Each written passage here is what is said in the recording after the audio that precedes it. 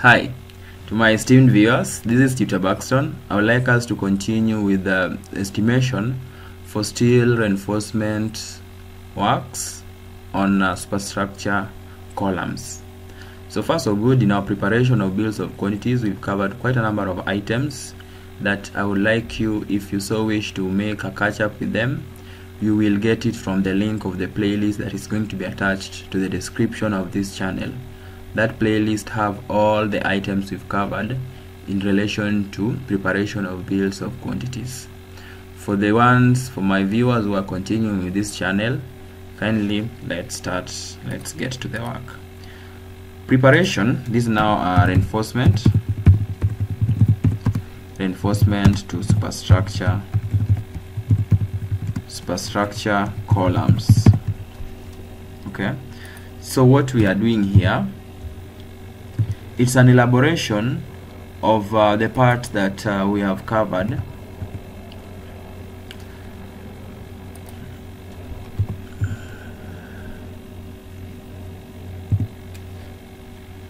Alright, so this is an elaboration of what we've covered in the rest of the items, and for now we just want to go through how to do now the reinforcement work, steel reinforcement work on the superstructure columns. How do you go about that? So first of all, identify the columns that you have. ID simply means the columns, the identification. So you can either say it's C1 or C2 and so on. Okay. After that, then you have the diameter, the number, and then you have total length, conversion constant of you now converting that length into kgs, and then now you have the kgs of that steel reinforcement. So that being said, just want to delete these other items. So once you have that, in the previous session, when we are covering the reinforcement bars for the substructure columns, we had covered a bit of these identifications and so on. But then, being that now at the superstructure level, the same columns that were started at the substructure are going to be the same columns from the substructure to the superstructure point, then we'll just copy what we had done in terms of the identification, which is going to be for the number. Okay, so what we're going to focus on is, let's look at this point. We have it here. So this is now what you call the ID. This is a sample of ID that we are done in terms of the bars, the diameter, and the number, and so on. So what's of interest now, for the only point I'm going to copy here is going to be for the column, identification of the column, and the number. So I'm only going to use that. But being that we didn't use the number, we didn't use the identification here, the number is what we are going to copy. Having seen that these numbers here were subject to multiplication of the number of bars in each column, and then we multiply by the number of bars, the number of columns times the number of bars, therefore we are not going to copy it because we are not sure whether they are going to be the same as what we have at the superstructure level. So in that case, what we are going to do, the best approach for us to adopt now is going to be, one, we identify the columns from the plan. Once we've identified the columns from the plan, then we get to the details and look at the number of those particular bars that are available. So in the ID part, we are going to identify which type of bars. Is it D16, is it D10, is it, and so on. Okay, so what we can have just at the side, will be, these are the columns. Okay, and this is column C1, and then this is column C2, this is column C3. So we'll go back to what we had done. For instance, this is C1. Let's get to the plan and confirm how many they are. After that, This is now the plan. So you go and count from the plan level. So at the plan, count how many of the C1s you have. So from this, I just want to do it quite fast because we had done it previously for the substructure part. So let's see. 1, 2, 3, 4. This is 5, 6, 7, 8, 9, 10, 11, 12. So C1, there are 12 in number. These are 12. Then let's see for the C2 how many they are. C2, we get back to the plan and count how many. I can see 2, 1, 2. Okay, those are two number bars. Then C3, they are only of 3 types. So let's see what C3, the number for the C3. C3 you also count from let's see, this is C1. C3 I can only see 2 at grid E1. Okay, so these are also 2. So then the next point, after you've identified the numbers, now we go to the ID. Okay, ID in this case is now going to mean bars in terms of the size, the diameter. We classify bars in relation to the diameter of those particular bars. Okay, so we go to this. This is now C1. So at C1, what do we have? Okay, so you can always check the details from this. Now what we call the section, where my cursor is pointing. There is a section of this column when it's viewed, an aerial view of that particular column, revealing the reinforcement bars. The reinforcement bars here, they have been given numbers. Okay, you can see there is 8/05. Then 500 by 200, that is now the size. It's 500 on the longer side and 200 millimeters on the shorter side.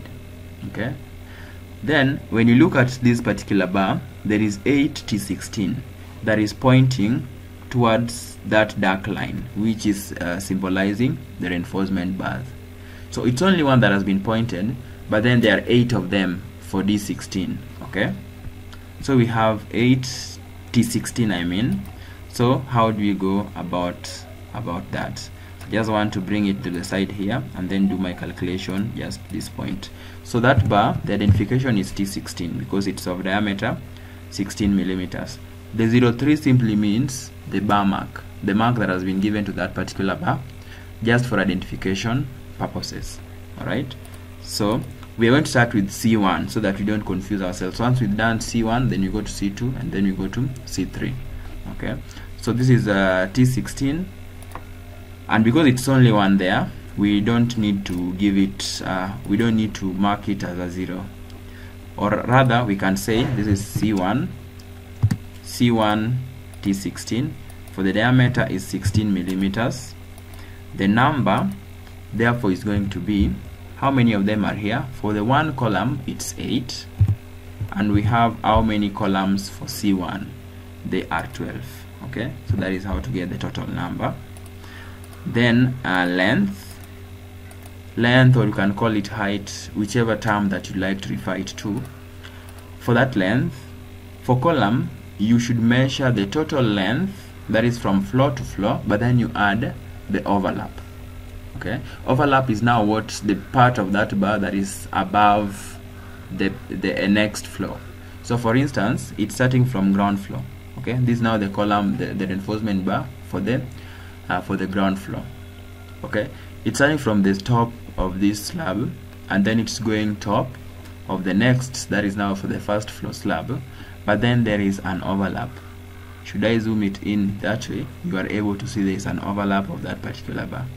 So that overlap is always, we can stick to the same overlap that was given for the previous substructure, for the substructure columns. Okay, so looking at this, there was an overlap of around 1146 for the substructure level. So we can stick to that same overlap for the next for the rest of the bars in our estimation. Okay, so what that means is that for the ground floor, the height is 3 meters, but then we need to add the overlap of 1146. Okay, so it's going to be equal to 3 plus 1.146 or 1146, so that we have a total of 4.146. okay, then now the total length therefore is going to be length of one bar times the total number of bars that we have. We get that. Okay, then length conversion factor is at 162. Then for you to get the kgs of reinforcement bars is equals to d squared. I'll just write it here so that you can also put it somewhere. Kgs, or weight of reinforcement bars is equals to d squared. Okay, you can say d times d, where d is the diameter of the reinforcement bar. Then you multiply by the total length, and then the total length, then you divide by 162. 162 is a constant that you use when you're converting that the length times the the diameter squared, then you divide by 162. Okay, all right, so this case, let's have this so that it's, yes. So once you have that, is equals to diameter squared. Do we have the diameter? Diameter is 16, then we multiply by another 16. Okay, 16 times 16 to get the diameter squared. Then we get the total length. Total length is here. Then we divide by 162. That gives us kgs of 1 over the T16 for this column C1. Okay, and the same, that is just for one floor. Okay, so we'll see how many they are, or how they are recurring for every floor, and then we multiply by the number of floors. If at all they are not, then we'll redo for that very C1. We'll have to do for a different diameter. What I mean, in some cases you might find there are different types of sizes of bars for different floors, even on one column. So that's why it's not always very recommended that you take for one floor and then you multiply by the total number of floors. You have to confirm each and every floor what sizes of reinforcement bars are there. It's a possibility that you might find different sizes of reinforcement bars for every floor. So this is column C1. Ground floor is 8T16. First floor 8T16, and then when you go to second floor, you can have a look at this. There is 8T12. So it means at the second floor level, bars are different. If you go to third floor, they are different. If you go to fourth floor, they are also T12. So that is why you need to deal with them separately. Alright, so in this case, the only floors that are having the same length is ground floor, and first floor. So that is, we'll multiply these by 2. Okay, so in this case we'll multiply by 2, so that times 2. Okay, in this case now we've done for ground floor, and then we multiply by 2 number floors of the same length. But then now for the next floors, we are going to copy this for the formula that we've just built up and paste it here and make our edits, where this is now going to be still C1, but then we have T12 instead of T16 for those other different floors. So the diameter is 12. How do we do about the number? The number is still 8. This number is still 8, but then the diameter is what has changed. Okay, so we'll take 8 times the number of the columns, that is 12. Okay, for the length is going to remain the same. Length is going to remain the same for this is now second floor, third floor, also T12, and and also fourth floor. We are going to use the same length for the bars. Okay, that is how we go about that. Alright, so the length is remaining the same. For the total length, the total length now, it's length of 1 times the total number. That is also same. Constant is also 162, still remaining to be the same. This is going to be the same. The formula is going to remain the same as that is. Then for the total kgs, we are now going to multiply by 1, 2, 3. 3 floors. Okay, so this is going to be 3 instead of 2. So for the main bars of C1, that is how we have done it. We have done it for T16 and T12. That is complete. So we'll move to now the so-called links. Okay, so links, you can see there is a T8, 02, 200. T8 is the diameter, 02 is the bar mark, then 200 is now the interval in which those links have been placed. So once you know that, then we should be able to find the number. Okay, so normally how do we go about the links? They are T8. Identification actually is still C1, but then T8.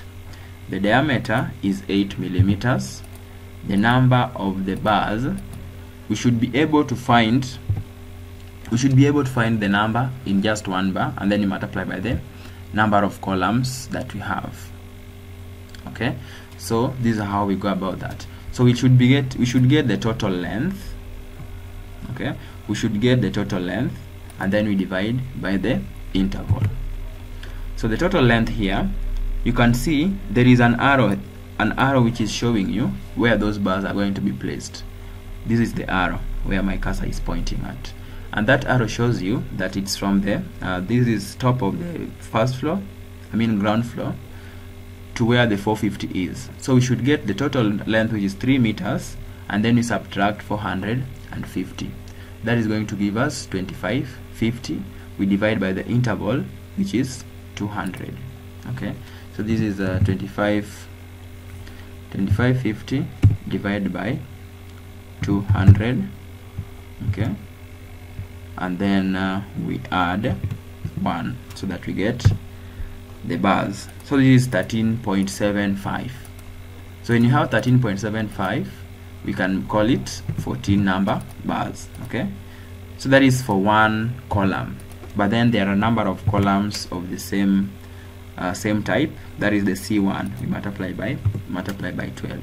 Okay, so the total number of bars is 168. Then we now need to get the length. Okay, when you want to get the length of a link, okay, the size of this column is 500 by 200, but you can see where the bars have been placed. This is the bar that we're talking about, where my cursor is pointing. So we need to subtract what we call the cover. Reinforcement cover is that part of concrete that is allowed to be beyond the reinforcement bars to protect it from extremities of weather, including corrosion and rusting and so on. It's always given at the notes by the structural engineer. You can only assume when it's not been given. So you can always check to the notes and you will find what we call cover to reinforcement. Bases 50 millimeters, columns is 40 millimeters. So in this case, the cover has been provided and it's 40 millimeters. So we need to subtract the 40 millimeters from the total, from the dimensions of the reinforcement column. In this case, it's 500. We subtract 40 to the top and 40 to the bottom, so that is a total of 80. That means here we are going to have 420. Okay, while to the bottom, which is to the 200, we are going to have 200 minus 80, that is 120. So 420 plus 120. Okay, so we have 0.42 plus 0.12. Okay, then we multiply by 2 because we're just basically getting the perimeter of that bar. Okay, but then when you look at it properly, you will see there are hooks. Okay, so these hooks should also be added. In this case, I would like us to add hook of 100 millimeters on either side. Okay, so we add 0.1 times 2 to the hooks. So that gives us a total length of 1.28 meters for the reinforcement length of the links. Reinforcement length of the links. What we've done, get the perimeter, but then in the perimeter consider the cover. Okay, so 0.42 plus 0.12, then you multiply that by 2, then you add hooks on either sides. So the total length therefore is going to be length of 1 times the number of the bars that we have. We get that. Constant is still 162, and then kgs therefore is going to be diameter squared times the total length divided by 162. Okay, in that case, how many floors do we have of the same sizes? I mean the links. So you need to confirm. Yeah, it's rare that you find the links going to be different, but you need to make sure that what you're saying is the case. So this is ground floor. At ground floor level, we have it's showing to be T8, first floor T8, then second floor also we still have T8, and then second floor, third floor same T8, fourth floor also the same. Okay, so those are 5. So that is 2, and then that is 3. Okay, I mean the number of floors that we are multiplying it with. It's from this is from first, I mean ground, to fourth floor. So those are 5. Those are 5 floors. So the kgs that we've done for one floor, and then we multiply by total number of floors, we get 424. Okay, well done. So we go to the next column, and the next column is C2. Okay, C2, we agreed in our previous session that whatever that has been drawn is always superior to what has been written. You will notice that we have 600 by 200 note, but then the drawing is talking about 500 by 200. So this is what we are going to use.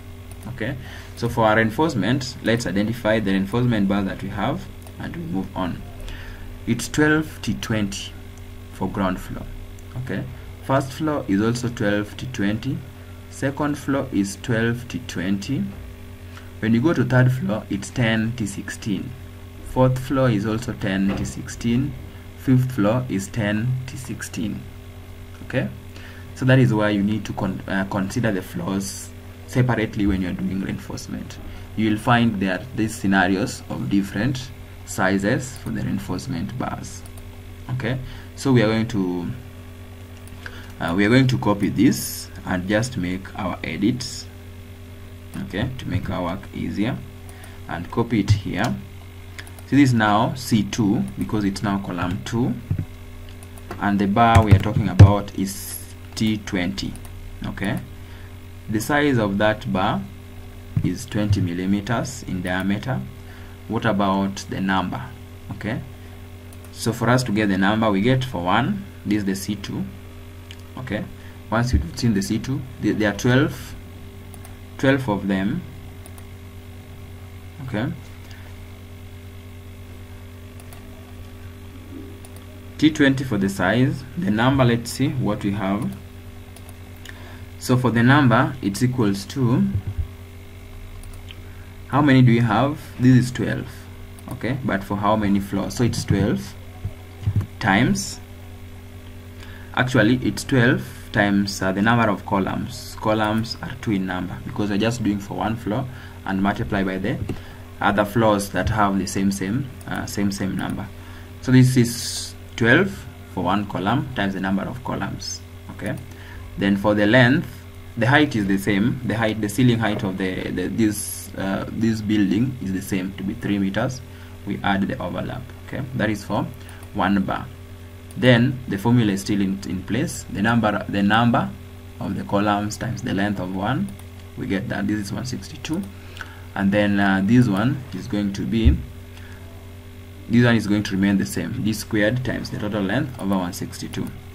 Then let's count how many floors are there of the same number and size of bars. This is 1, this is 2, this is 3.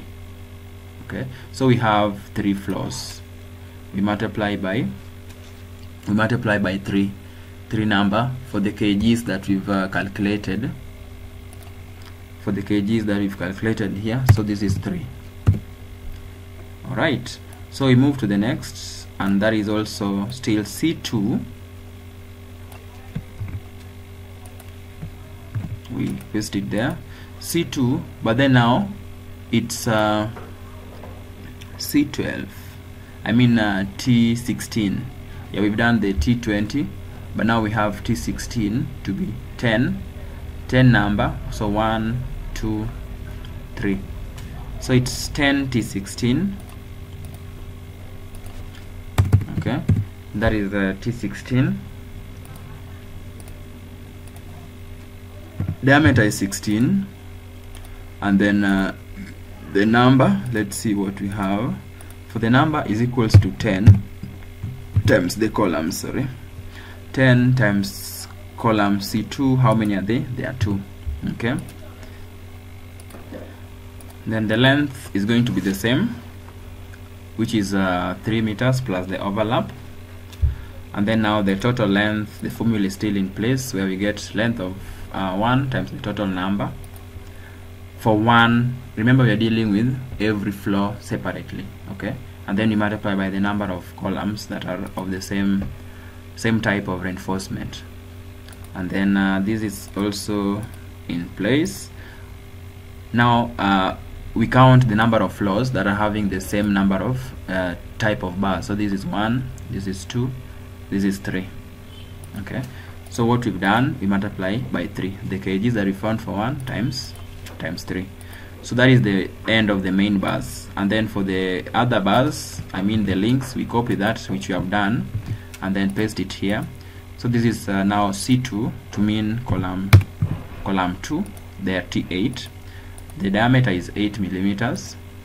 So we want to see, this is going to remain the same because the interval, if we check at the interval, it's still 200 for the T8. All of them is 200 millimeters. Okay, so that means it's still 14 for every for one floor times the number of columns. Okay, the number of columns for C2 is 2. All right, and then we do the length.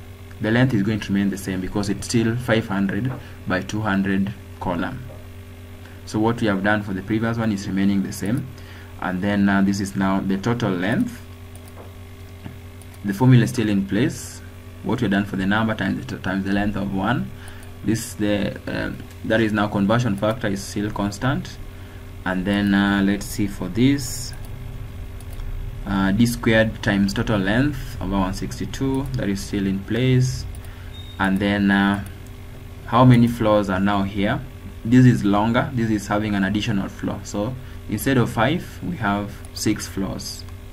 Okay, instead of 5 we have 6 floors. So the weight of one